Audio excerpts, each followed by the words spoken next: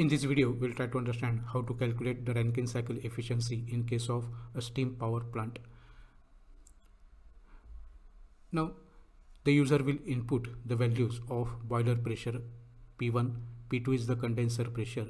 So, from steam table at boiler pressure, the value of saturation temperature you have to input, then specific enthalpy of dry saturated steam, then specific entropy of dry saturated steam. And similarly, at condenser pressure of P2, the user has to input this particular value, that is saturation temperature, then specific enthalpy of liquid or water, then specific enthalpy of evaporation or latent heat of evaporation, then specific entropy of water and specific entropy of evaporation, and the specific volume. So all these values will have to be inputted by the user, and then you'll get the output, that is the Carnot cycle efficiency and the various parameters of the Rankine cycle efficiency. Now if you want this particular calculate, then you can just email me at rajangosavi@gmail.com. Now let us try to understand the problem statement first over here. Now this example we have taken from Gujarat Technological University, Summer 2016, question 3C. So in a steam power plant, the steam is supplied at 15 bar pressure and it is dry saturated. The condenser pressure is at 0.4 bar, and we have to find out the values of Carnot cycle efficiency and Rankine cycle efficiency, neglecting the pump work. Now in our calculator, we have calculated the values of Rankine cycle efficiency considering the pump work as well as neglecting the pump work. So let us start with our solution.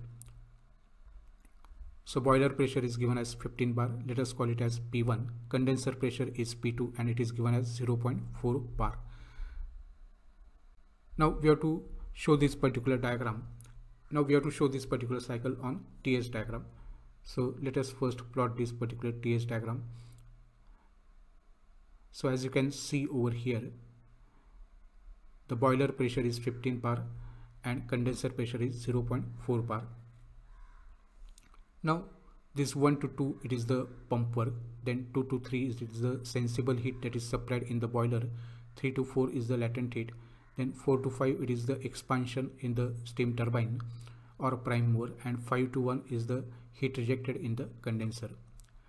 Now this 0.4 it is lying on the saturated vapor curve, and therefore we have to take into consideration the values of SG and HG, which are representing the values of specific entropy and specific enthalpy for dry saturated steam.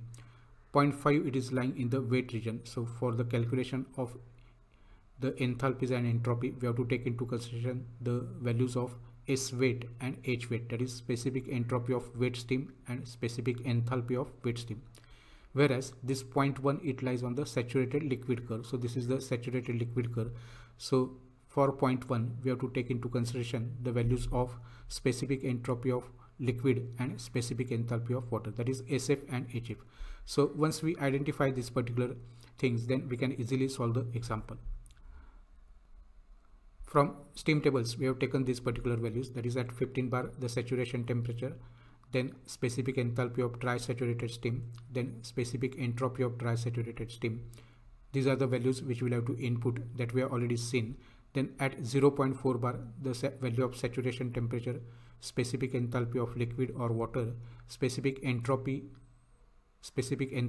of evaporation, then specific entropy of water or liquid, then specific entropy of evaporation and specific volume of water.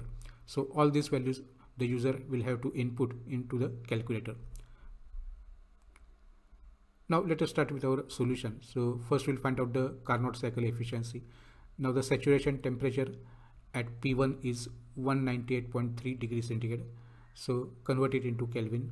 Then the value of saturation temperature at condenser pressure is 75.89 degrees centigrade.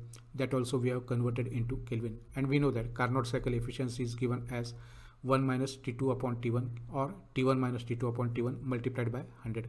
So just substitute the values so that we'll get the Carnot cycle efficiency over here as 25.972%.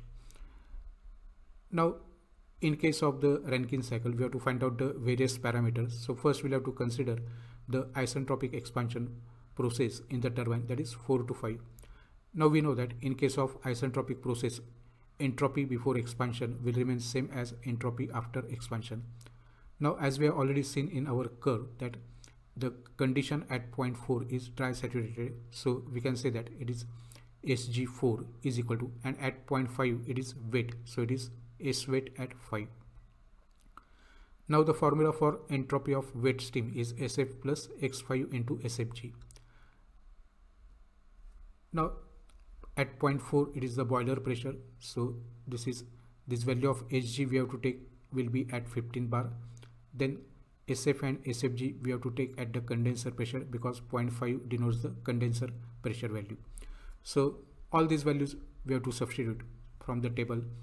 So Hg will be 6.441, SF, this Hg will be at 15 bar, this SF at 0.4 bar is 1.026, SFG at 0.4 bar is 6.645. So rearranging the terms, we'll get the dryness fraction at the exit of the turbine as 0.8148. Now it is given in the example that the pump work is 0. Now the pump work is given as H2 minus H1. So we can say that H2 minus H1 is equal to 0, or H2 is equal to H1. But we have already seen that H1, the point 1, it lies on the saturated liquid curve. So we can say that H1 will be nothing but HF at condenser pressure, that is 317.7. Now 0.4 it is lying on the dry saturated curve. So we can say that H4 will be equal to Hg at boiler pressure. So 15 bar is the boiler pressure, and corresponding value is 2789.9 kilojoule per kg. Now 0.5 it is lying in the wet region, and it is related to the condenser pressure. So it is H wet at condenser pressure, that is 0.4 bar, and the formula for H wet is HF plus XHFG. Substitute the values of HF and HFG at 0.4 bar. So value of HF is 317.7, value of HFG is 2319.2, and dryness fraction just now we have calculated as 0.8148. So the corresponding value that we will get is 2207.612 kilojoule per kg. Now Wt is the turbine work, and that is nothing but H4 minus H5, because 4 to 5 is the isentropic expansion in the turbine. So substitute the values. So H4 that we have calculated is 2789.9, and H5 is H5, that is nothing but this H wet, and that is 2207.612. Now the net work will be turbine work minus pump work, but in our case the pump work is 0, so we can say that W net, that is net work, is turbine work. Now using these values we can find out the heat supplied in the boiler. So heat supplied in the boiler is from 2 to 4, so it is H4 minus H2, so it is 2472.2 kilojoule per kg. Now the Rankine cycle efficiency is nothing but net work done divided by heat supplied multiplied by 100. The net work done is nothing but in this particular case is the turbine work, so that we have already calculated, and heat supplied is 2472.2 into 100, so that is 23.553%. Now these values we have already seen in our previous slide. These are the values which user will have to input in the calculator, and you can compare these values. So using our calculator we can say that the values that we have obtained over here for the efficiency is 23.553. So you can see it is matching with our value over here. So this is the last row where we are having this particular value, that is 23.553, neglecting the pump work, and considering the pump work it is 23.49. So using this calculator you can get the dryness fraction at the turbine exit, which we have already calculated, then pump work, then H1, H2, H4, H5, then turbine work, then net work, then heat supplied, condenser load, and the other parameters, that is efficiency considering the pump work, and Rankine cycle efficiency neglecting the pump work. Similarly you can get the value of Carnot cycle efficiency over here as 25.9728. Now suppose let us see this particular calculator in action. Suppose we are having some different values. The boiler pressure, instead of 15 bar it is say 35 bar, and condenser pressure is 0.2 bar. Then how to calculate this particular Rankine vapor power cycle efficiency, that we'll see. And assuming that the entry to the turbine, the steam that is entering the turbine, is dry saturated. So let us see this calculator in working. So let us input the various values. So boiler pressure we we have inputted, then condenser pressure. Now the various other values are also shown over here.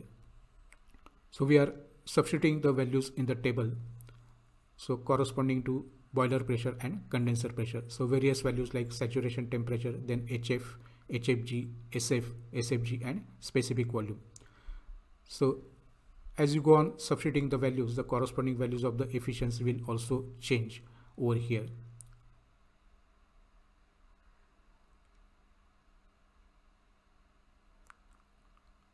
So now in this particular case, if you are having the values of boiler pressure as 35 bar and condenser pressure as 0.2 bar and steam is dry saturated at the entry to the turbine, the efficiency neglecting the pump work that we'll get is 30.8677 in percentage. So in this way you can use this particular calculator for any value of this boiler pressure and condenser pressure within limits, and you'll get all these particular values within a minute. Thank you very much for watching.